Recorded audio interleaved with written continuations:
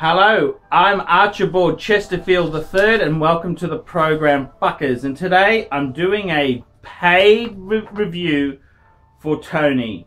Hi Archie, my name is Tony. I'm 25 years old and living in New York City. I just started collecting luxury watches 2 years ago and had little knowledge about watches.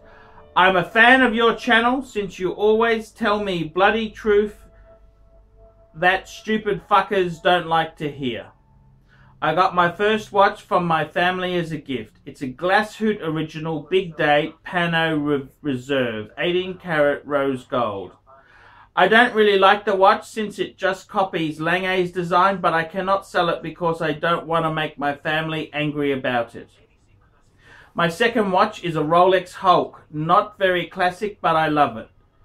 Since I saw lots of my friends wearing AP, I think it's time to get one, but I don't want to spend the money for a new one. I have a budget of about $14,000.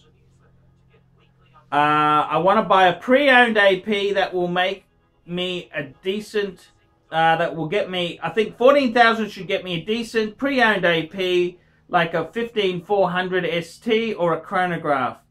Since my wrist is relatively small, I prefer the 39mm and it would cost me less to get one. Now I'm really struggling whether to choose whether the 15100 ST, I think he means 15400 ST, or a chronograph, because they really look different when you wear it. Also the white, blue dial or black dial. Please let me know your opinions you have regarding which model and which dial holds more value and which one I should really buy. I've been struggling for weeks to decide. I sent you $50! $50 to provide some professional opinions. In this case, I understand AP costs more money to own. One, because of the expensive service, but I really love to get one of these so I can sleep well. Thank you for your time and opinion. I'm looking forward to watching the video. Best regards, Tony. Tony, what a great email. And let's just correct a few minor difficulties that we have there on it. So firstly, okay, let's have a look there. Let's start. You've got a glass hoot original big date Pano Reserve 18 karat rose gold. Keep it. That's actually not a bad watch. I wouldn't have bought it myself, but you've got a family who's given you that. It's not bad. I know I like to criticize glass hoot, but I got to tell you the honest truth. They're actually pretty cool. It's a pretty cool watch. You're a lucky fucker to get that. So don't be so hard. It may seem to be a Lange. Look, what is a Lange design anyhow? I like the glass hoot. Is a great brand. So no, I actually like that. You've also got a Rolex Hulk. Okay. Nothing wrong with a Rolex. The Hulk is the Submariner green. It's a great watch. Nothing wrong with that at all. Now, you want to get an AP. Ooh, slow down! Slow down! Slow down. APs can be trouble. They are fucking expensive to service, fucking expensive to maintain, fucking trouble. Fucking trouble. Let me tell you a thing or two about AP. Now, there's two models you've mentioned there. I think you're a bit confused. There's the 15400 and then there's the 15300. This is the Royal Oak, the classic Royal Oak. The 15300 is 39mm and the 15400 is 41mm. I think it's 41 or 41.5. Anyhow, look. The honest truth is, I believe the 15300s are slightly more collectible than the 15400s. So, in some places, they're about the same. On the used market, the 15300 I think is a better watch to get. That's what I'd be buying. to tell you the truth, you've raised a good point there. Do you get the standard AP or do you get a chronograph?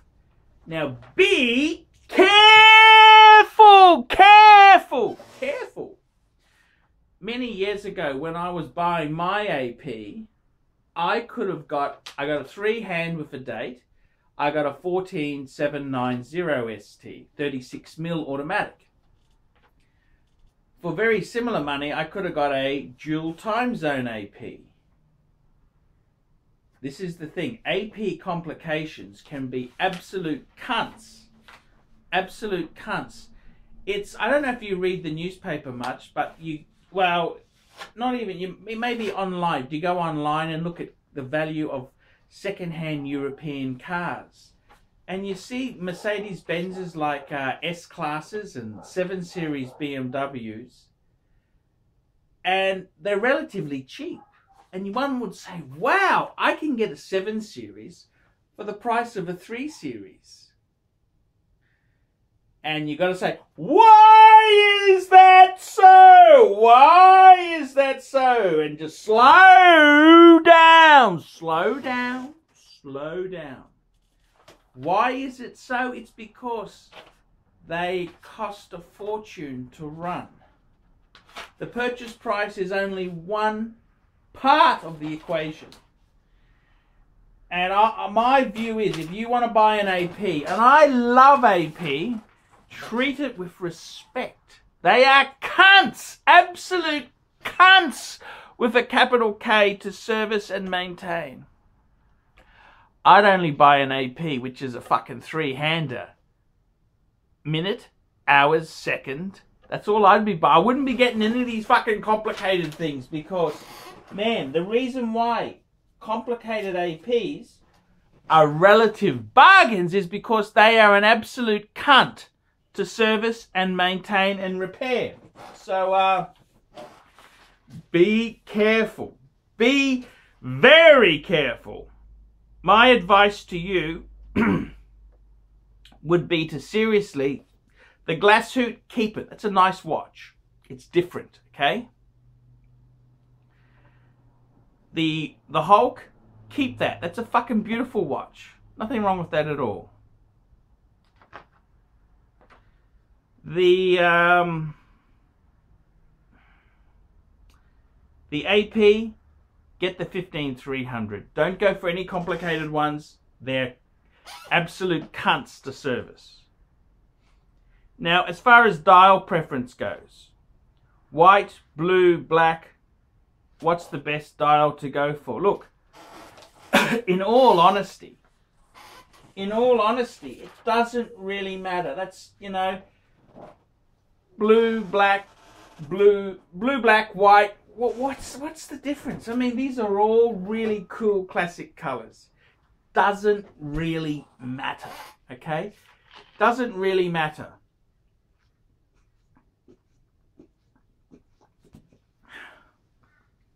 What's my personal preference? I like that bluey grey. But the white is cool. The black is cool. They're all cool. I don't think there's really much. There's a bee's dick of difference. Much better off, get a nice condition. Condition is more important than dial color. Dial color, whatever you get, you will talk yourself into saying, hey, this is the best. I mean, Americans can be such wankers when it comes to a dial color. Doesn't matter. Doesn't fucking matter, okay? It doesn't fucking matter. So, my advice to you, buy pre-owned. Dial color is secondary. We buy pre-owned. We don't order new. We don't order new. Therefore, we are beggars. Beggars can't be choosers. Condition and price is far more important than dial color.